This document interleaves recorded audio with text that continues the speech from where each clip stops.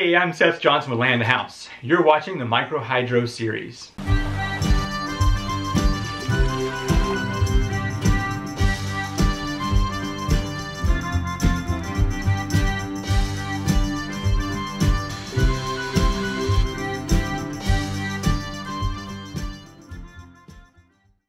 Now that we have the wire running from the turbine to the house, it's time to get the electronics mounted so I can actually use the power that's being created.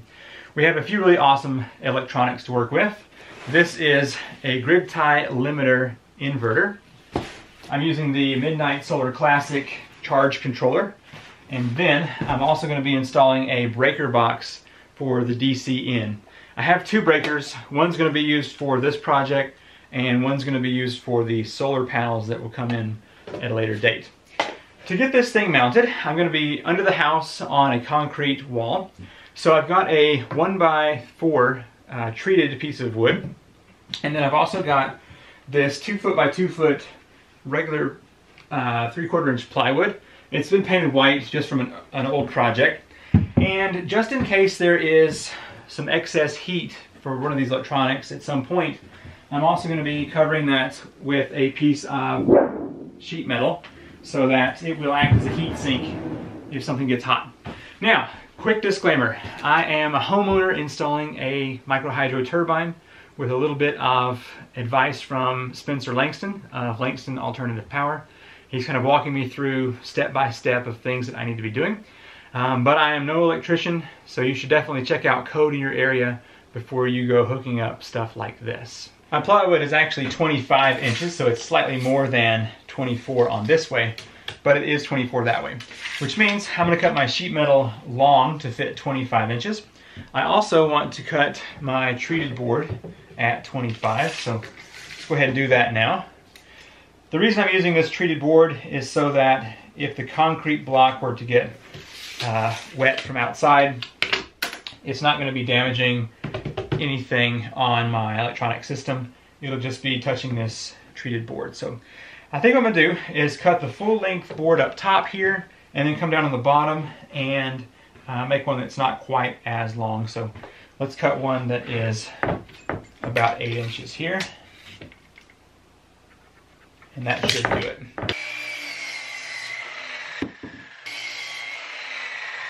With my 25-inch piece of treated board here, I'm going to flip this over, stick it to the back, and then I can hold this in place with a couple of clamps. I better go this way.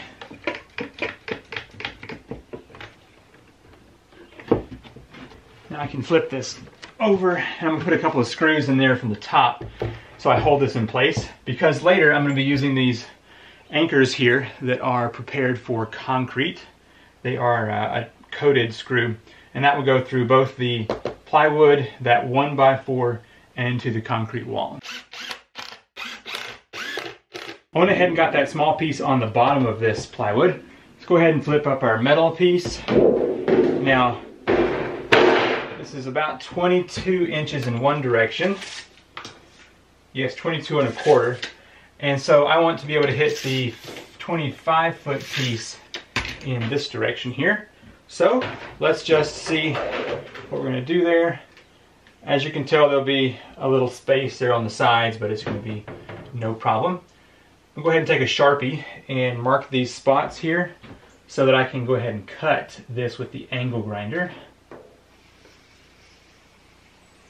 I'm going to use the angle grinder to cut this metal. I'm using some glasses, a mask, and also earplugs, just to make sure I'm not going to get any metal in my face. At some point, somebody's going to brush up against this metal and get cut, so I'm going to go ahead and sand it down a little bit, because I know it will probably be me. But yeah, there's just some burrs here on the edge. I'm just going to use this paper to knock down real quick. Now that I have this cut and the edges sanded down, I'm going to put a couple little holes in the corners to mount this. Just using more of these 1 1/4 inch screws to keep this down. I've got a drill bit big enough for my concrete anchor, and I've also got a nice big washer that can be used. So I'm just going to come up here, right in the middle.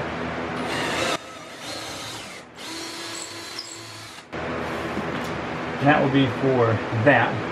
Now I'm going to come back with another masonry bit and put a smaller hole in here so that this will go into the concrete. But for now, we'll just keep that as is. That'll be one on the other top corner and then just one down here in the bottom. I'm up under the house now where I have my piece to attach to the wall, and I'm just going to put it right there. I've actually already got the first hole marked where I want it so that I can put this up without having to hit a seam or a center of a block. So let me get this drilled in here. Now I should be able to use my concrete anchors with washers to get this piece connected to the wall here. Washer first, concrete anchor, get that pressed in. Okay, get this up into place.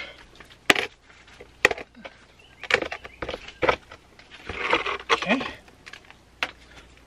Yeah. Oh dear, too tight. Got my fingers a little bit there. Okay, now I'm gonna toss a level up here on the top. Looks like right there ought to do it. And then I'll drill the next hole in here. Sure is nice to have a fresh masonry bit. Have the 3 attachment points to the concrete. Seems like it is nice and strong. Also is level. And that should provide a good heat sink if there were to be any heat dissipated onto that surface. Now it's time to open up our electronics, which should be fun. This is the Grid Tie limiter inverter.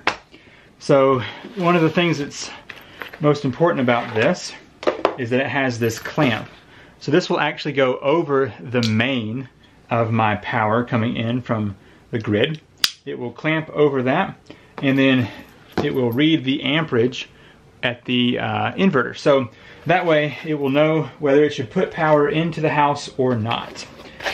Regular power cord, have to deal with that here as well.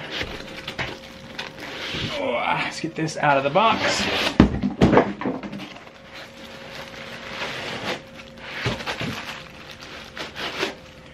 Now I'll be going over some of this stuff in more detail once we actually get it installed, but for now we're just going to take a look at it and then get it put onto that plywood. Spencer has already used this one to kind of get some settings programmed in. So let's just look at it real quick. A nice heat sink here on the back, which will be nice since we've got that piece of metal to help dissipate any heat that's generated. It's got the dual fans up there, and then looks like it's got a spec sheet over here. There's where your AC out is, and the DC input there. And we'll be using the, I think it's the internal, let's see, port here for this to be read from. And let's see, there's a remote here. I don't have one of those, so we'll just have to come into the house and look at the display right here. Anyway, we'll get that installed. Looks like we can use 4 screws to get that put onto that wall. Now, let's move on to the charge controller. I'm going to be using the Midnite Solar Classic 200 charge controller. So it has a 200 volt input, which is what we're running at the turbine. So we will be going through these features in a separate video as well. Let's go ahead and get this out. This was a pricey little piece here, but hopefully it will work quite nicely for what we're doing here. To mount this thing, I'm seeing one spot up top here. I guess we have to open up the case to access the other mounting port. Because the amp reading cord is only 10 foot long, the inverter is going to go on this side because that will go over there to my main breaker. So the charge controller will go on this side over here. I'm going to go ahead and hold this up and kind of mark where I want it to be positioned. Now, in order to get to the mounting screws, there are screws here on the side that have to be taken out. I know you can't see it with this poor lighting, but just believe me that they're there. So I'm gonna take these off real quick. There's 4 of them, and then we will get this mounted up onto our mounting hardware. I have the cover off of the Midnite Classic charge controller, and I'm just going to be mounting this right here on this side. So I'm using a drill bit to get through that metal. Easy enough. And then I'm going to use one of these Torx screws to get this mounted up here. May have to get an extension to fit through here. So this unit does have this plastic piece that I think will hold it long enough to get it mounted. So I'm going to go ahead and use that here instead.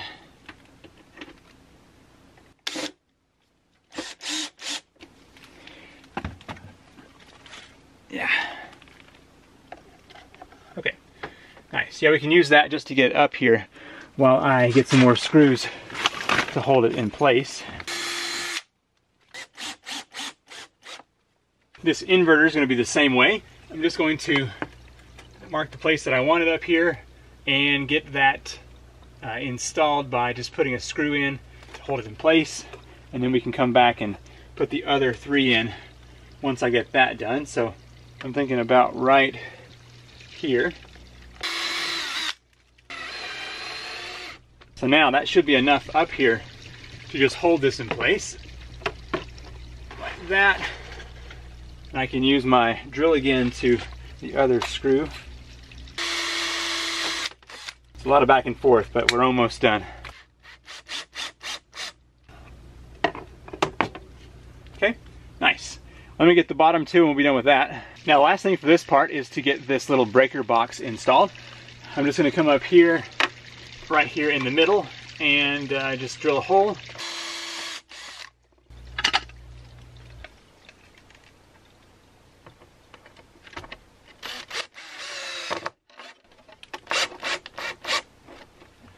It's just a little plastic box, so it doesn't need a whole lot.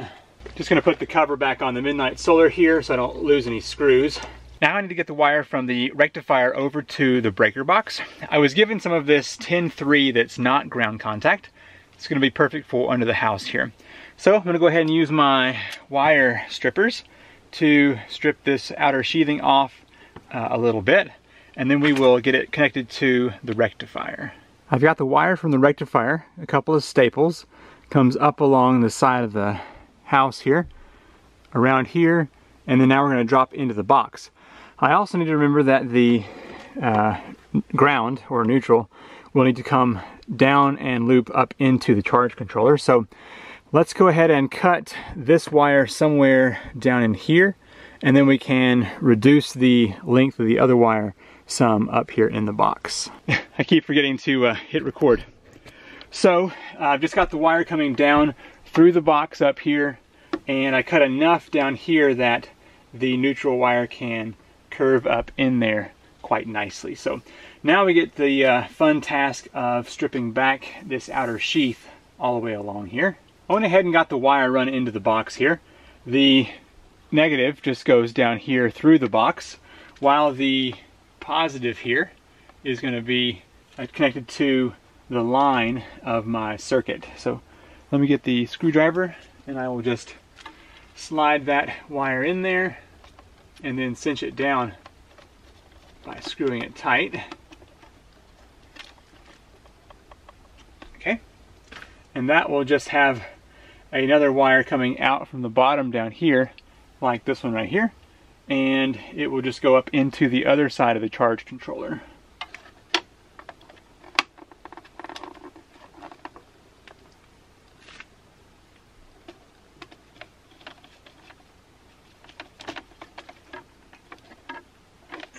Okay, and I should just be able to clip this breaker onto the box now. There we go. It's kind of stubborn in there, but I think we got it. Okay, wire comes down into the breaker box here, which this side right here is the only one that's being used for now. Solar should come into that later. But so the red wire comes out of that and will come around here and attach to the Midnite Classic. And then the white wire just came straight through the box and wraps around here. just like that. We're gonna come back to more mounting of electronics, but it's time to get the batteries installed. So using that same piece of desk that I'm recycling, I need to get a 40 by 20 sheet out of here. So I'm gonna come up from the corners and just make a line here. And then come up over here and make the same line. Now I'm just gonna cut out this 40 by 20 rectangle, and that will be the top of our battery storage. I've got the plywood down here under the house, and this is not treated, so it's not ground contact, but I've got a couple of treated boards and a 4x4 that will be used on the bottom of this. Now it's sitting on top of the plastic under the house, so it's still not going to be really getting wet, but I just want to make sure it's not going to have any rot issues. So I'm going to go ahead and get the board, I guess the 4x4 on the back because it's got a lower spot, and then I'll put these little 2x4 blocks up here towards the front just to get it off of the ground. There's our basic platform for the batteries to rest. So I'm gonna go ahead and start moving the batteries over here. They weigh about, I don't know, 70 pounds a piece. I now have all 5 of the batteries sitting here on my little support. It's time to get these connected. I'm going to be using some connectors that look like this right here. Let's see if it'll focus. It is the AC 175, and I probably should find one that does not have the coating on it, but that's what I've got. So I'm going to be using this, and I'm going to be cutting a little piece of this 4-gauge wire, and that will go between these two to go from battery to battery. Let's go ahead and do that now. I've gone ahead and made 2 of these connectors. We need 4 of them total, and one of the main things when making these is you need to make sure that they are all the same length, apparently. That will make sure that the batteries aren't being charged differently. So anyway, these will go from one terminal to the other, and we'll get those installed after we make one. But let me go ahead and show you how I'm making this real quick. I'm using 4-gauge wire, and I'm just holding it up to the end of the connector here, and then placing a finger to mark it down here at the other side so that I can get the same length. And I'm just putting a score there on the sheathing so I can come back and cut it at that point. And now I need to remove the sheathing here on this side to go through the connector. And I'm just kind of doing the same deal where I place a thumb and then score that sheathing. And I'm just going to go around here and make sure I get this sheathing cut all the way around. Now there is a way, with these batteries at least, that you can get the terminal connectors that don't have the paint on them, and you can connect terminal, or you can connect the 2 pieces of the connector together, and it will cause you to use less parts. For example, if these didn't have paint, you could put these 2 together with some longer screws, and it would just be a direct connection without the cable in between. But because my batteries are separated a little bit, and I've got this turn, I'm just going to be putting that piece of wire in there to make that turn. Anyway, back to work. Just twisted that sheathing off of there, and now let's go ahead and use some of our connectors here. I've just got a socket set that I'm using to tighten and loosen these as required.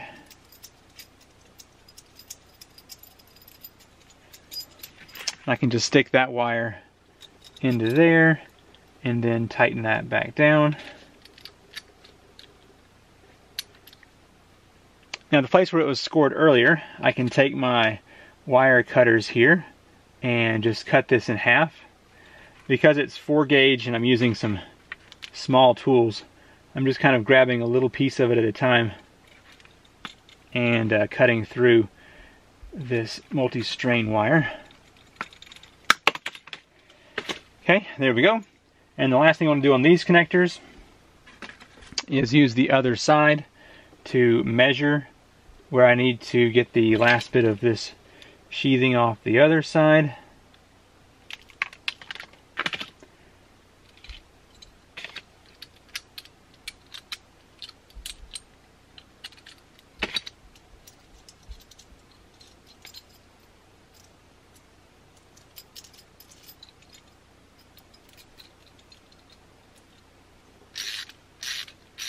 Basically, you want all of these connectors to be the same length, and you're just connecting one piece of 4-gauge wire between the two different connectors. Now it's time to use the connectors to put these batteries together. I'm going to pop the positive cover off there. Doesn't matter which color it goes on which. I'm just going to use the red on the positive here. Just seems to make the most sense. And then I'm going to just make sure that this sits on the terminals nicely. Okay. And now I'm going to use a wrench here to just tighten these down to make sure they don't come off or have any kind of poor connection.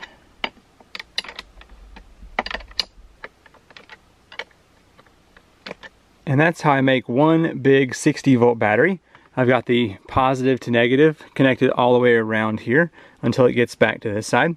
So between these two terminals is basically a 60-volt battery. Now, I ordered some DC switches that are made for marine use. Sorry, the lighting down here doesn't want to focus very well.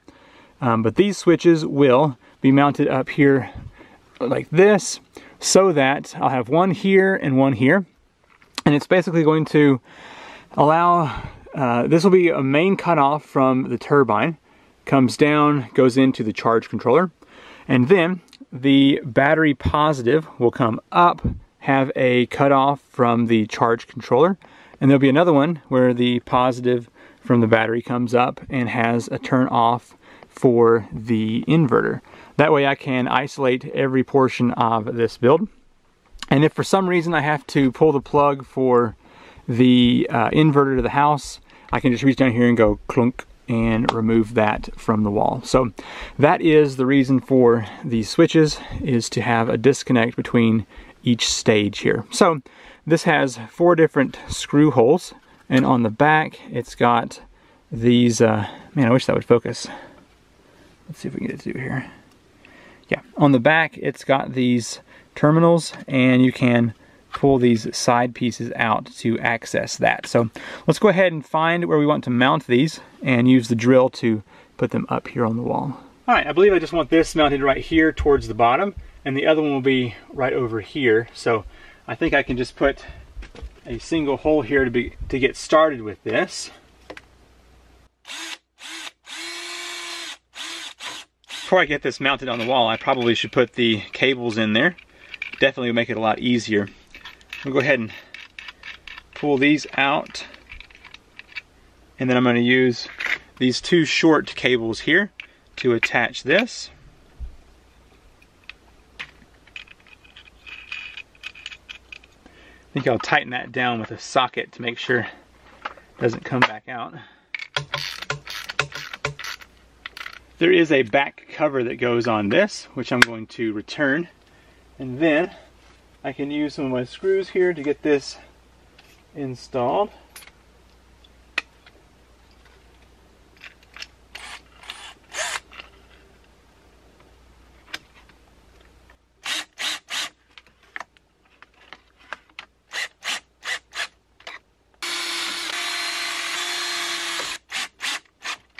Now, to get the cables attached to the batteries, you can see I have the red wires together here. So this one here is attached to this bolt over here, and the other is pushed down over the terminal and tightened down. I'm going to do the same thing on the negative side. So I've got my 2 wires here.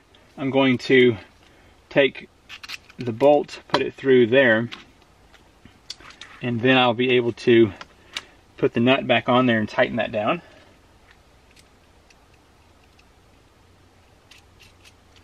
So now, make sure I don't touch anything else with these wires, with these cables.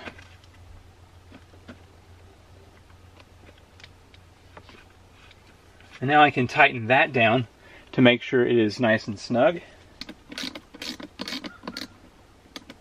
I'm going to take the negative here and put it on the post of my inverter and get that screwed down so that it's tight. And then I can take the red here. Now my switch is off down here, so it does not have power to it. Before I wire anything else up, I'm going to install this box so our receptacle can be down here. I'm just going to place it right down here towards the bottom.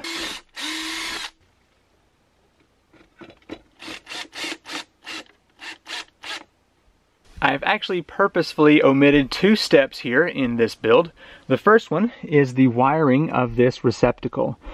If you want to learn how to do that, you'll have to find a different video somewhere else. I'm not an electrician, but basically it goes from this box up and to a breaker in my main panel. It's just a regular 15 amp breaker. And the other step that I have omitted is the amp reader that comes out of the inverter and goes up and clamps around one of those 2 mains coming in from the power company. It is directional, so you have to make sure it's pointing in the right direction, but here's a picture of how that is clamped around. Other than that, let's get on with the rest of this wiring here. So all that is left is to get the charge controller wired up. So the red wire here is my hot coming in from the turbine, and the white is the neutral there. And I've also got to get the batteries, so here and this other red one. And my power is off here from the battery, so I can touch the red wire here. Just got the 4 screws here that will take this panel off. We'll go ahead and get those off real quick. The turbine's not on, so there is no power going to that. And then the batteries, I've got this switch to make sure I don't mess up touching anything here. Alright, pull that down. Now the back of the panel does have a connection for the front panel. We'll have to get that installed here in just a moment. Really poor lighting, I know, but this far side over here is battery positive, battery negative, your PV or input negative, and PV positive right here.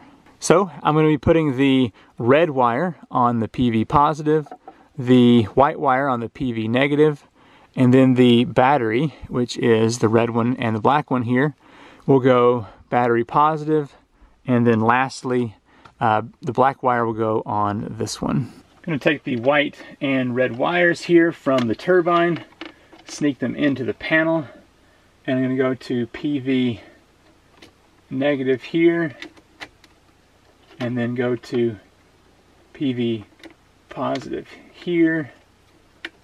Need to unscrew that just a little bit more. There we go. Those are in there nice and tight. Now, I believe what I want to do is take my red wire over here to this side so that I have plenty of extra room to work with. And then I'm just going to turn it up like this. So I'm going to cut right around here to have plenty of room to work with. See if I can cut this wire with these small pliers here. May have to go get a better pair of cutters. Yeah. I got the red wire in from the battery, and now it's time for the last one, the black one here. I had to remove that set screw in there just to get it to go in, but I think we've pretty well got it now.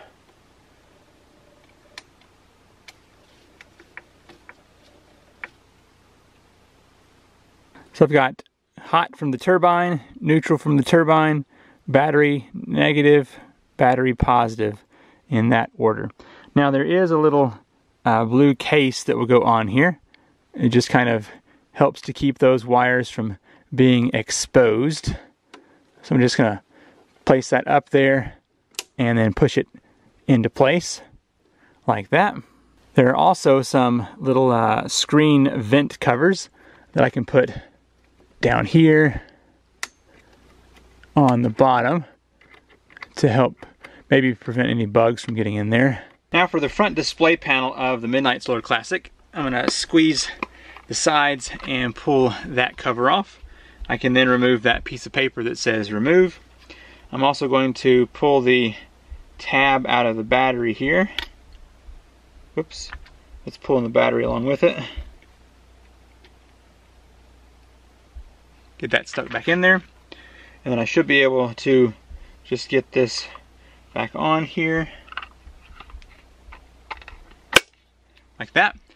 And now we'll go put it back on the unit itself. Now that everything is wired up correctly here on the charge controller, I'm going to snap that cable back in there, make sure it is tucked away nicely, and then I'm just going to get the cover back on here. Just get these 4 screws back in. I just found a simple but important mistake that I made. The inverter is upside down. So I'm going to go ahead and take these screws out and get this right side up again. May have to get that extension piece. Okay, there we have it. Luckily I had purchased one more long red cable here. Otherwise I would not have been able to make it. So I just had the inverter upside down and it is correctly installed now. And had to move the receptacle up there in order to get this box down low enough to the batteries for that black cable. Alright, so the last thing for this video is to get the inverter cable connected here, and this is just looks like one of your typical, like a computer cable here. So I'm going to reach under here and get that plugged up, and then this is just going to be plugged into the receptacle up here. Some of this may be a little bit daunting. It was for me about a month ago before I got everything hooked up on the wall. So let's walk through step by step to show you what's going on here. First of all, we have the turbine power coming in from outside, hits that rectifier, and then I've got the 10-3 wire coming down across here, which enters into this breaker box. It opens up there, you can access this breaker here. This one's going to be for solar later, so we're just going to use the one on the left there. The red wire comes down and goes to the charge controller. The white one passes through this box, doesn't connect to anything, and goes to the negative on the PV there. Then we've got the black and red battery cables here. So the red one comes up here, goes through this switch and into the Midnite Solar Classic 150. Then we've got the black one, which is coming up to the negative indicated there on the battery section. And then over to the inverter, we've got the black or negative coming up, going to the black over there. And then the red skirts around over there, comes up to this switch, and then over here. So as you can see, everything is pretty straightforward. On the batteries, I've got negative, positive, all the way around to make one big 60 volt battery. And this concludes all of the wiring video for the micro hydro system. I hope you have enjoyed this so far. If you have, be sure to hit that thumbs up button. Remember to subscribe and ring the notification bell so you can be updated for the next parts in this series. Remember, the turbine is a sponsored item from Langston's Alternative Power, link in the description down below. If you need a turbine for your micro hydro system, Spencer will wire it up based on your head pressure and gallons per minute so that you will get the best out of your system. Thank you so much for watching, and I will see you in the next video where we power the turbine up and get some electricity to the house. Alright, I'll see you next time.